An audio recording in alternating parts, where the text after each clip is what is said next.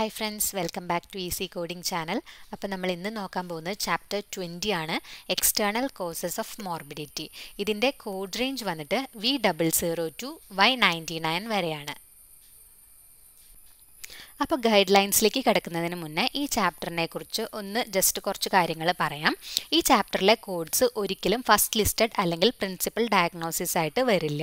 അതായത് V00 മുതൽ Y99 വരെയുള്ള കോഡ്സ് ഒരിക്കലും ഫസ്റ്റ് ലിസ്റ്റഡ് കോഡ്സ് ആയിട്ട് വരില്ല.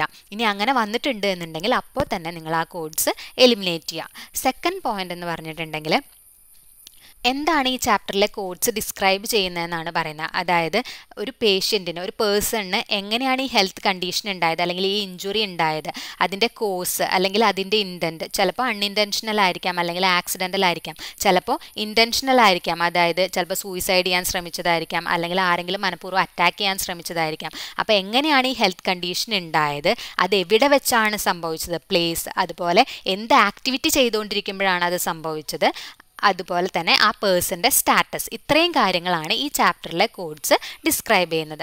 മൂന്നാമത്തെ പോയിന്റ് എന്ന് പറഞ്ഞിട്ടുണ്ടെങ്കിൽ ഈ ചാപ്റ്ററിലെ കോഡ്സ് കോഡ് ചെയ്യണം എന്നുള്ളത് നിർബന്ധമല്ല. പക്ഷേ പ്രൊവൈഡർ പറയാണ് കോഡ് ചെയ്യണം, external causes of morbidity code ചെയ്യണം എന്ന് പറയുകയാണെങ്കിൽ കോഡ് ചെയ്യണം. അതല്ലാതെ ഇത് നിർബന്ധമായും കോഡ് ചെയ്യേണ്ട കാര്യമല്ല.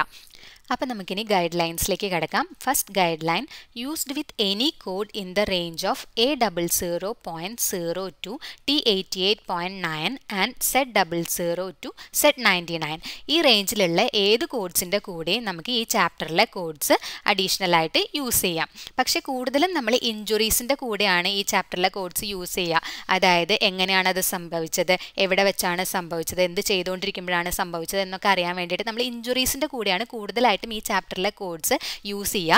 എന്നിരുന്നാലും എന്തെങ്കിലും ഒരു ഇൻഫെക്ഷൻ അല്ലെങ്കിൽ എന്തെങ്കിലും ഒരു ഡിസീസ് ഒരു എക്സ്റ്റേണൽ സോഴ്സ് മൂലം ഉണ്ടാവുകയാണെങ്കിലും നമ്മൾ ഈ ചാപ്റ്ററിലെ കോഡ്സ് എടുക്കും. അതുപോലെ തന്നെ ഇപ്പോൾ എന്തെങ്കിലും ഒരു ഫിസിക്കൽ കണ്ടീഷൻ, അതായത് ഇപ്പോൾ ഹാർട്ട് അറ്റാക്ക് ഉണ്ടാവുകയാണ്, ഒരു സ്ട്രെയിനസ് ഫിസിക്കൽ ആക്ടിവിറ്റി ചെയ്തുകൊണ്ടിരിക്കുമ്പോൾ ഹാർട്ട് അറ്റാക്ക് ഉണ്ടാവുകയാണ്, അങ്ങനെ വരുമ്പോഴും നമ്മൾ ഈ ചാപ്റ്ററിലെ കോഡ്സ് എടുക്കും. For example, actinic റെറ്റിക്കുലോയിഡ് due to tanning bud use. അപ്പോൾ നമ്മൾ ഫസ്റ്റ് കോഡ് എടുക്കുക ആക്ടിനിക് റെറ്റിക്കുലോയിഡിന്, ദെൻ അതിൻ്റെ കാരണം എന്താണ്, അതിൻ്റെ എക്സ്റ്റേണൽ കോസ് എന്നുള്ളത് ടാനിങ് ബഡ് യൂസ് ആണ്. അപ്പോൾ രണ്ടാമത് നമ്മൾ അതിനും കോഡ് എടുക്കാം. അപ്പോൾ ഇതിൻ്റെ ആൻസർ വരിക L57.1 actinic റെറ്റിക്കുലോയിഡ്, then W89.1 XXA exposure to tanning bud initial encounter ആയതുകൊണ്ട് തന്നെ 7th ക്യാരക്ടർ A വന്നു. പിന്നെ 7 ക്യാരക്ടേഴ്സ് ഉള്ള കോഡാണ്, പക്ഷേ കോഡിൽ W89.1 എന്ന കൊടുത്തിട്ടുള്ളൂ. ഈ 4 ക്യാരക്ടേഴ്സേ കൊടുത്തിട്ടുള്ളൂ. അപ്പോൾ നമ്മൾ 5th 6th ക്യാരക്ടർ X ആയിട്ട് വേണം എടുക്കാനായിട്ട്. അത് മുന്നേയുള്ള ക്ലാസ്സിൽ പറഞ്ഞിട്ടുണ്ട്. Next, external cos code used for length of treatment. ഈ ചാപ്റ്ററിലെ കോഡ്സ് കൂടുതലായിട്ടും 7 ക്യാരക്ടേഴ്സ് ഉള്ള കോഡ്സ് ആണ്. അപ്പോൾ ഇതിലെ 7th ക്യാരക്ടർ എങ്ങനെയാണ് എടുക്കേണ്ടത് എന്നാണ് ഈ ഗൈഡ് ലൈനിൽ പറയുന്നത്. നമുക്ക് നേരത്തെ അറിയാവുന്നത് പോലെ തന്നെ 3 ലെറ്റേഴ്സാണ് മെയിനായിട്ട് വരുന്നത്. A എന്ന് പറയുമ്പോൾ ഇനീഷ്യൽ എൻകൗണ്ടർ ആദ്യമായിട്ട് വരികയാണെങ്കിൽ നമ്മൾ 7th ക്യാരക്ടർ A ഇടും. സബ്സിക്വൻ്റ് എൻകൗണ്ടർ ആണ് എന്നുണ്ടെങ്കിൽ നമ്മൾ D ഇടും. പിന്നെ ഫോളോ അപ്പിനൊക്കെ വേണ്ടി വരികയാണെന്നുണ്ടെങ്കിൽ നമ്മൾ 7th ക്യാരക്ടർ D ഇടും. സീക്വൽ ആണെന്നുണ്ടെങ്കിൽ, ലേറ്റ് എഫക്റ്റ് ആണ് എന്നുണ്ടെങ്കിൽ നമ്മൾ 7th ക്യാരക്ടർ S ഇടും. Next, use the full range of external cos codes. അതായത് ഇപ്പോൾ എന്തെങ്കിലും ഒരു ഹെൽത്ത് കണ്ടീഷൻ ഉണ്ടായിട്ടുണ്ടെങ്കിൽ അല്ലെങ്കിൽ ഒരു ഇഞ്ചുറി ഉണ്ടായിട്ടുണ്ടെങ്കിൽ അതിൻ്റെ ഫുൾ ഡീറ്റെയിൽസും ഡിസ്ക്രൈബ് ചെയ്യാൻ വേണ്ടിയിട്ട് നമുക്ക് ഈ എക്സ്റ്റേണൽ കോസ് കോഡ്സ് യൂസ് ചെയ്യാം. അതായത് അതിൻ്റെ ഇൻറ്റൻറ്റ് അറിയാനായിട്ട്, ഇപ്പോൾ ഇൻറ്റൻഷണൽ ആണോ, നേരത്തെ പറഞ്ഞ പോലെ സൂയിസൈഡ് ചെയ്യാൻ ശ്രമിച്ചതോ അല്ലെങ്കിൽ ആരെങ്കിലും ഉപദ്രവിക്കാൻ ശ്രമിച്ചതാണോ അല്ലെങ്കിൽ ആക്സിഡൻ്റൽ ആണോ, അങ്ങനെയുള്ള കാര്യങ്ങൾ പറയാൻ വേണ്ടി നമുക്ക് എക്സ്റ്റേണൽ കോസ് കോഡ്സ് യൂസ് ചെയ്യാം. അതുപോലെ തന്നെ പ്ലേസ്, എവിടെ വെച്ചാണ് അത് ഉണ്ടായത്, ആക്ടിവിറ്റി, എന്ത് ചെയ്തുകൊണ്ടിരുന്നപ്പോഴാണ് അതുണ്ടായത്, പിന്നെ ആ പേഷ്യൻറ്റിൻ്റെ സ്റ്റാറ്റസ്, ഇത്രയും കാര്യങ്ങളൊക്കെ നമുക്ക് ഡിസ്ക്രൈബ് ചെയ്യാൻ വേണ്ടിയിട്ട് ഈ എക്സ്റ്റേണൽ കോസ് കോഡ്സ് യൂസ് ചെയ്യാൻ പറ്റും. 4th point: assign as many external cos codes as necessary. നേരത്തെ പറഞ്ഞ പോലെ തന്നെ നമുക്ക് ഈ ഒരു സംഭവം, ഒരു ഇഞ്ചുറി ഉണ്ടായിട്ടുണ്ടെങ്കിൽ അല്ലെങ്കിൽ ഒരു ഹെൽത്ത് കണ്ടീഷൻ ഉണ്ടായിട്ടുണ്ടെങ്കിൽ അതിനെ ഡിസ്ക്രൈബ് ചെയ്യാൻ വേണ്ടിയിട്ട് നമുക്ക് എത്രത്തോളം എക്സ്റ്റേണൽ കോസ് കോഡ്സ് ആവശ്യമാണോ അത്രത്തോളം നമുക്ക് യൂസ് ചെയ്യാം. Next, the selection of the appropriate external cos code. നമ്മൾ സാധാരണ ചെയ്യാറുള്ള പോലെ തന്നെ ആൽഫബറ്റിക് ഇൻഡെക്സിൽ പോവുക. ആൽഫബറ്റിക് ഇൻഡെക്സിലെ എക്സ്റ്റേണൽ കോസസിന് ഒരു സെപ്പറേറ്റ് ആയിട്ടുള്ള ഒരു ഭാഗം തന്നെ ഉണ്ട്. അപ്പം നമ്മൾ അവിടെ പോയിട്ട് ആദ്യം കോഡ് എടുക്കുക, അതിനുശേഷം ടാബുലാർ ലിസ്റ്റിൽ പോയിട്ട് കൺഫേം ചെയ്യണം. Next guideline, external cause code can never be a principal diagnosis. External cause code ഒരിക്കലും principal diagnosis ആയിട്ട് വരില്ല. നമ്മൾ നേരത്തെ പറഞ്ഞിട്ടുണ്ടായിരുന്നു V00 മുതൽ Y99 വരെയുള്ള കോഡ്സ് ഒരിക്കലും principal diagnosis ആയിട്ട് വരില്ല. Next guide line, combination external cos codes. അതായത് ചില external cos codes combination codes ആണ്. ഒരു സീക്വൻഷ്യൽ ഈവൻറ്റിനെ കാണിക്കാൻ വേണ്ടിയിട്ട് നമുക്ക് കോമ്പിനേഷൻ കോഡ് യൂസ് ചെയ്യാം. ഫോർ എക്സാമ്പിൾ, ഇപ്പോൾ ഒരാൾ വീഴുന്ന സമയത്ത് എന്തെങ്കിലും ഒരു ഒബ്ജക്റ്റിൽ ഇടിച്ചു വീഴുകയാണ്. അതായത് രണ്ട് സംഭവങ്ങൾ നടന്നു. അപ്പോൾ രണ്ടിലും ചിലപ്പോൾ ഇഞ്ചുറി ഉണ്ടാവാം. ആദ്യം വീണപ്പോഴുള്ള ഒരു ഇഞ്ചുറി ഉണ്ടാവാം, അതുപോലെ തന്നെ ഏതെങ്കിലും ഒരു ഒബ്ജക്റ്റിൽ ഇടിച്ചപ്പോൾ അതിലും ഒരു ഇഞ്ചുറി ഉണ്ടാവാം. പക്ഷേ നമ്മൾ അതിന് രണ്ടിനും സെപ്പറേറ്റ് ആയിട്ട് കോഡ് ചെയ്യേണ്ട ആവശ്യമില്ല. ഇതിന് ഒരൊറ്റ കോമ്പിനേഷൻ കോഡ് ഉണ്ട്. ഏതാണ് സീരിയസ് ഇഞ്ചുറി ഉണ്ടാക്കിയ അങ്ങനെയൊന്നും നോക്കേണ്ട കാര്യമില്ല. ഇങ്ങനെ കോമ്പിനേഷൻ കോഡ് ഉണ്ടെങ്കിൽ അങ്ങനെ ഒരു കോമ്പിനേഷൻ കോഡ് യൂസ് ചെയ്താൽ മതി എന്നാണ് ഈ ഗൈഡ് ലൈനിൽ പറയുന്നത്. നമുക്കൊരു എക്സാമ്പിൾ നോക്കാം. Toddler tripped and fell while walking and struck his head on an end table, sustaining a scalp contusion. ഇവിടെ ഒരു ടോഡ്ലർ വീഴുന്ന സമയത്ത് തല ഒരു ടേബിളിൻ്റെ എൻഡിൽ ഇടിച്ചിട്ട് തലയിൽ കൺഡ്യൂഷൻ ഉണ്ടായിട്ടുണ്ട്, സ്കാൽപ്പ് കൺഡ്യൂഷൻ ഉണ്ട് എന്നാണ് പറയുന്നത്. അപ്പം നമ്മൾ ഫസ്റ്റ് ആ കണ്ടീഷന് കോഡ് ചെയ്തു S00.03XA contusion of scalp initial encounter.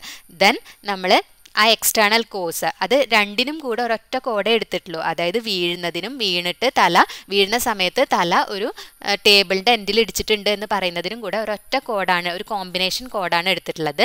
W01.190A fall on same level from slipping, tripping and stumbling with subsequent striking against furniture, initial encounter. അപ്പോൾ ഈ ഗൈഡ് ലൈൻ മനസ്സിലായെന്ന് വിചാരിക്കുന്നു. Next, no external cos code needed in സർട്ടെയിൻ circumstances. അതായത് ചില ചാപ്റ്ററിലെ കോഡ്സിൽ external causes already പറഞ്ഞിട്ടുണ്ടാവും. അപ്പോൾ നമ്മൾ വീണ്ടും ഈ ചാപ്റ്റർ 20 വീണ്ടും എക്സ്റ്റേണൽ കോസിന് കോഡ് ചെയ്യേണ്ട ആവശ്യമില്ല എന്നാണ് ഈ ഗൈഡ് ലൈനിൽ പറയുന്നത്.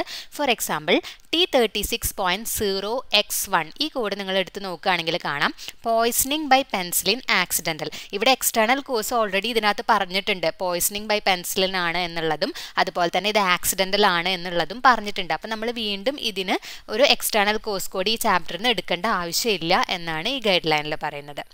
Next, place of occurrence guide line. Place of ഒക്കുറൻസിൻ്റെ code വരുന്നത് Y92 ആണ്, place of occurrence of the external cos.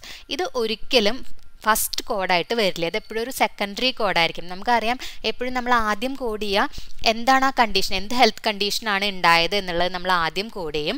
അതിനുശേഷം അത് എങ്ങനെയാണ് ഉണ്ടായത് എന്നുള്ളതിന് നമ്മൾ കോഡ് ചെയ്യും. അതിനുശേഷമാണ് അത് എവിടെ വെച്ചാണ് ഉണ്ടായത് എന്നുള്ള കോഡ് ചെയ്യുക. അതിനൊരു ഓർഡർ ഉണ്ട്, ഇങ്ങനെയാണ് നമ്മൾ കോഡ് ചെയ്യേണ്ടത്. പിന്നെ ഇത് എപ്പോഴും ഒരിക്കൽ മാത്രമേ നമ്മൾ കോഡ് ചെയ്യേണ്ട ആവശ്യമുള്ളൂ. ഇത് എവിടെ വെച്ചാണ് ഉണ്ടായത് എന്നുള്ളത് നമ്മൾ ഒരു തവണ മാത്രം ഇനീഷ്യൽ എൻകൗണ്ടറിന് മാത്രം കോഡ് ചെയ്താൽ മതി.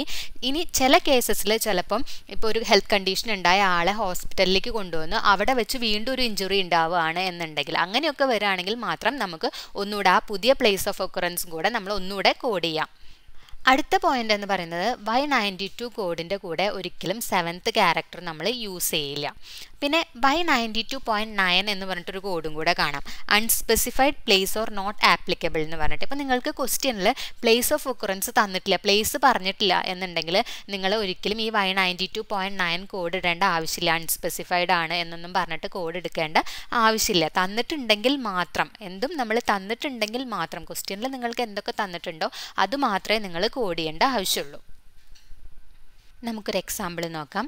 A farmer was working in his barn and sustained a foot contusion when the horse stepped on his left foot.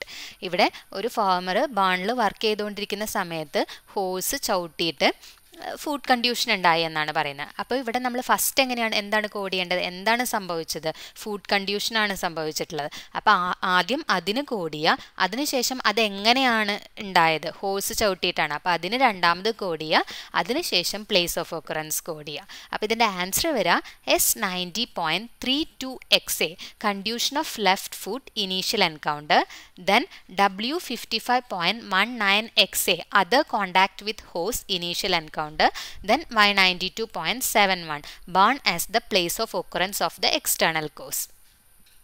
Next, activity code എന്ന് പറയുന്നത് Y93 ആണ്. അതായത് ഇപ്പോൾ ഒരു പേഴ്സണിന് എന്തെങ്കിലും ഒരു കണ്ടീഷൻ ഉണ്ടാകുമ്പോൾ ആ പേഷ്യൻ്റ് എന്ത് ചെയ്തുകൊണ്ടിരിക്കുകയായിരുന്നു എന്ന് കാണിക്കാൻ വേണ്ടിയിട്ടാണ് നമ്മൾ ഈ Y93 കോഡ് അല്ലെങ്കിൽ ആക്ടിവിറ്റി കോഡ് നമ്മൾ യൂസ് ചെയ്യുന്നത്. ഇത് നമ്മൾ നേരത്തെ പറഞ്ഞ പോലെ തന്നെ ഒരിക്കൽ മാത്രമേ യൂസ് ചെയ്യുള്ളൂ, ഇനീഷ്യൽ എൻകൗണ്ടറിൽ മാത്രമേ യൂസ് ചെയ്യുള്ളൂ.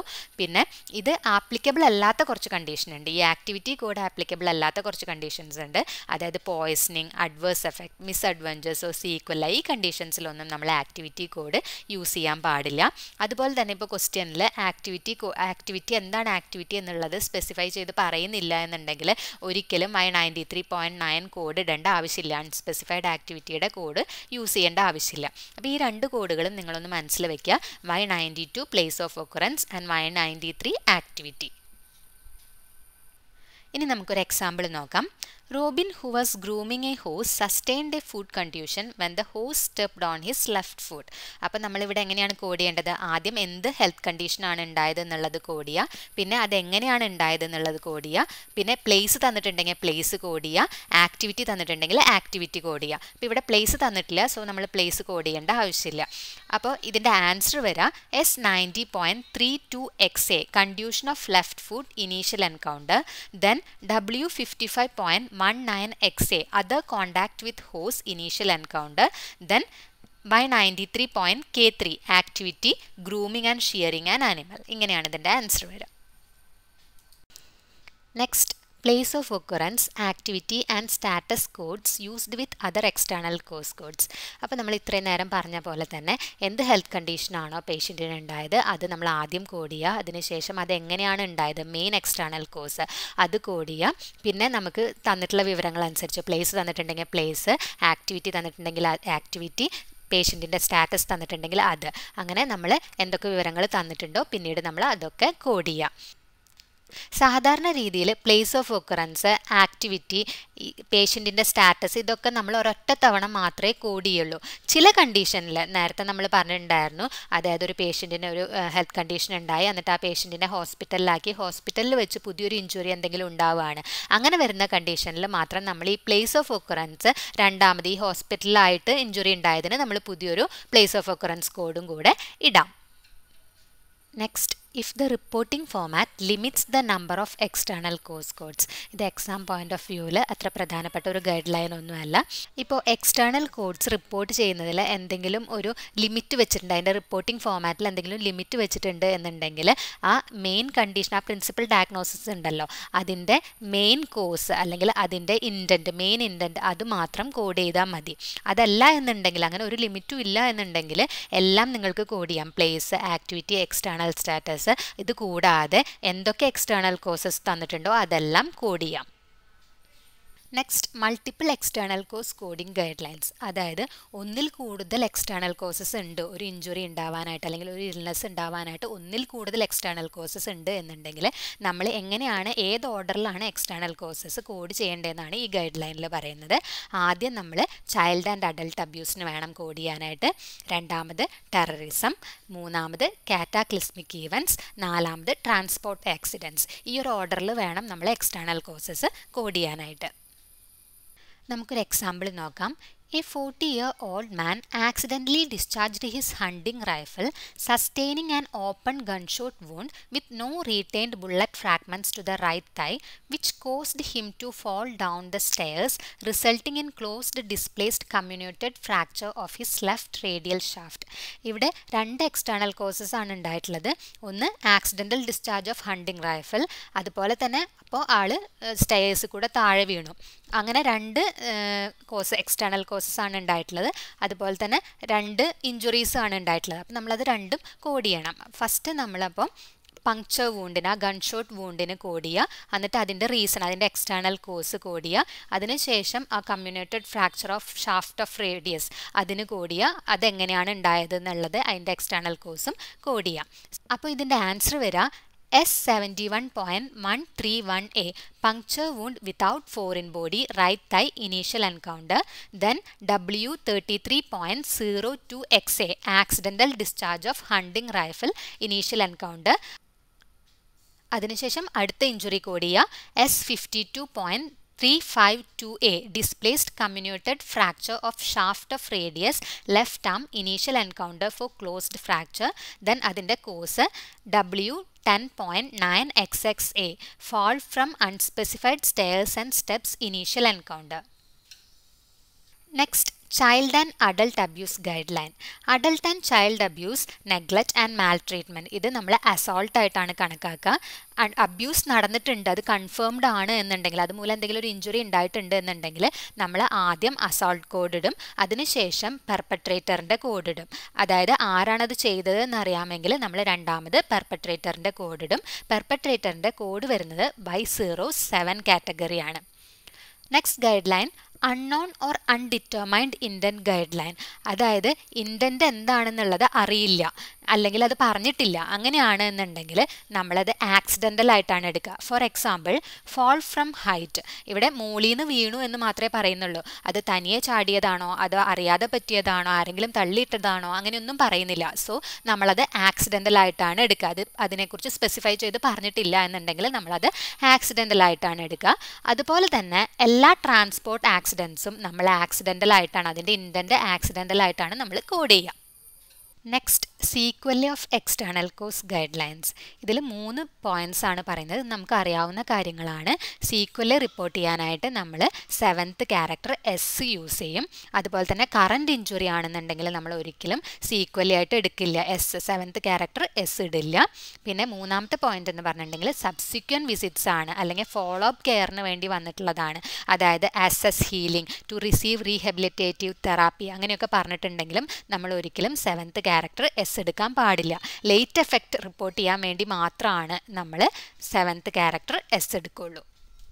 Next, terrorism guide lines. ഇതിൽ 3 പോയിൻ്റാണ് പറയുന്നത്.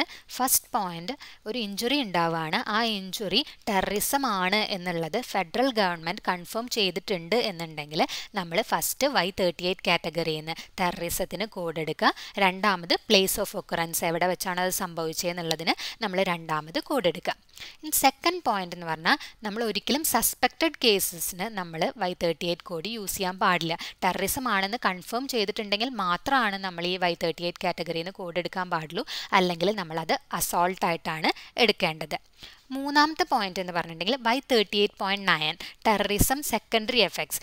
അതായത് ഒരു ടെററിസ്റ്റ് അറ്റാക്ക് നടന്നു, അതുമൂലം വേറെ എന്തെങ്കിലും ഒരു ഇഞ്ചുറി ഉണ്ടാവുകയാണ്, അങ്ങനെയാണെങ്കിൽ നമ്മൾ അതിൻ്റെ ഒരു സെക്കൻഡറി എഫക്റ്റ് ആണ് എന്നുണ്ടെങ്കിൽ നമ്മൾ Y38.9 കോഡാണ് എടുക്കുക. ഇനി ഈ Y38.9 വേറൊരു Y38 കാറ്റഗറി കോഡിൻ്റെ കൂടെ യൂസ് ചെയ്യാം. അതായത് ഇപ്പോൾ ഒരു ടെററിസ്റ്റ് അറ്റാക്ക് നടന്നു, ഇനീഷ്യൽ ടെററിസ്റ്റ് അറ്റാക്ക് മൂലം ഒരു ഇഞ്ചുറി ഉണ്ട്, പിന്നെ അതുമൂലം ആ അറ്റാക്ക് മൂലം ആ ഇഞ്ചുറി മൂലം വേറെ എന്തെങ്കിലും ഒരു സബ്സിക്വൻ്റ് ആയിട്ട് വേറെ എന്തെങ്കിലും ഒരു ഇഞ്ചുറിയും കൂടെ ഉണ്ടാവുകയാണ്. ആദ്യത്തെ ആ ടെററിസ്റ്റ് അറ്റാക്ക് മൂലം പിന്നെ എന്തെങ്കിലും ഒരു ഇഞ്ചുറി വേറെ ഉണ്ടാവുകയാണ്, അതിൻ്റെ ഒരു സെക്കൻഡറി എഫക്റ്റ് ഉണ്ടാവുകയാണ് എന്നുണ്ടെങ്കിൽ നമുക്ക് ഈ Y38.9 കോഡ് Y38 കാറ്റഗറിയിലുള്ള വേറൊരു കോഡിൻ്റെ കൂടെ യൂസ് ചെയ്യാൻ പറ്റും. Last guide line, external cos status. Y99 ആണ് എക്സ്റ്റേണൽ കോസ് സ്റ്റാറ്റസിൻ്റെ കോഡ് വരുന്നത്. നമ്മളിത് യൂസ് ചെയ്യുന്നത് ആ പേഷ്യൻറ്റിൻ്റെ വർക്ക് സ്റ്റാറ്റസ് അറിയാൻ വേണ്ടിയിട്ടാണ്. അതായത് ഇപ്പോൾ മിലിറ്ററി ആക്ടിവിറ്റി ചെയ്തപ്പോഴാണോ, അല്ലെങ്കിൽ ഒരു non military person at work ആണോ, അല്ലെങ്കിൽ ഇപ്പോൾ സ്റ്റുഡൻറ്റോ volunteer involve in A non work activity അങ്ങനെയാണോ, അങ്ങനെയൊക്കെ അറിയാൻ വേണ്ടിയിട്ട് ആ ഒരു പേഷ്യൻറ്റിൻ്റെ വർക്ക് സ്റ്റാറ്റസ് അറിയാൻ വേണ്ടിയിട്ടാണ് നമ്മൾ ഈ code Y99 category codes use ചെയ്യുന്നത്.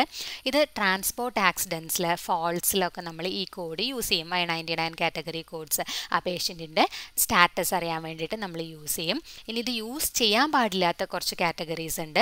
Poisoning, adverse effects, മിസ്അഡ്വഞ്ചേഴ്സ്, late effects. ഈ കണ്ടീഷനിലൊന്നും നമ്മൾ ഈ Y99 കാറ്റഗറി കോഡ്സ് യൂസ് ചെയ്യാൻ പാടില്ല.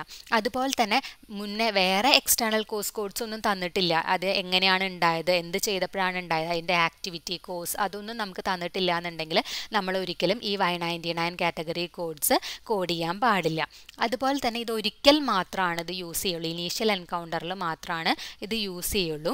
ഇനി എക്സ്റ്റേണൽ കോസ് സ്റ്റാറ്റസ് തന്നിട്ടില്ല എന്നുണ്ടെങ്കിൽ നമ്മൾ Y99.9 കോഡ് എടുക്കേണ്ട ആവശ്യമൊന്നുമില്ല. അൺസ്പെസിഫൈഡ് എക്സ്റ്റേണൽ കോസ് സ്റ്റാറ്റസ് എന്നൊന്നും പറഞ്ഞ് കോഡ് ചെയ്യേണ്ട ആവശ്യമില്ല.